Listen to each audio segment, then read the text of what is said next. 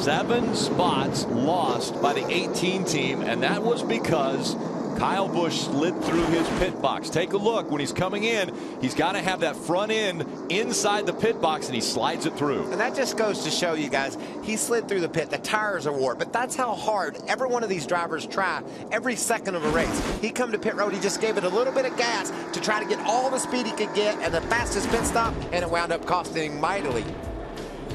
Right through. You see he's got to back it up. He does. That takes a little extra time. And the hood going up on the 18. They're putting it down now, but Kyle Busch having issues once again with that 18 truck.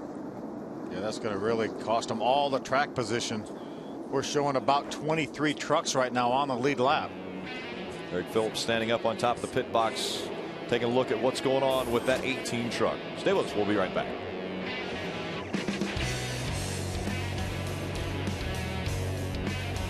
Push him off.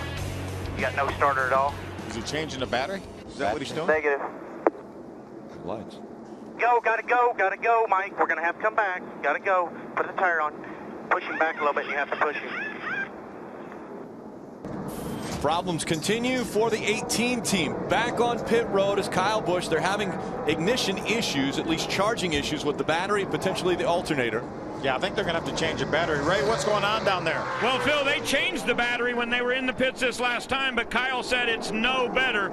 So we have a crew member jumped inside. They are checking to make sure there's no loose wires on the electrical boxes. Looking underneath, they are going to get another battery here and try to change it again. But right now, if they do that, they would go a lap down. So they're sending Kyle back around. You know, on the stop before, the starter didn't work. At that time, the starter worked just fine. So there's certainly some, it sounds like maybe a short or a connection issue with this 18 truck. And that's what they were trying to check under the dash to make sure everything was plugged in. There's so many things, ignition boxes and everything that plugs into each other here. It's amazing. It's probably 100 foot of wire inside of one of these vehicles.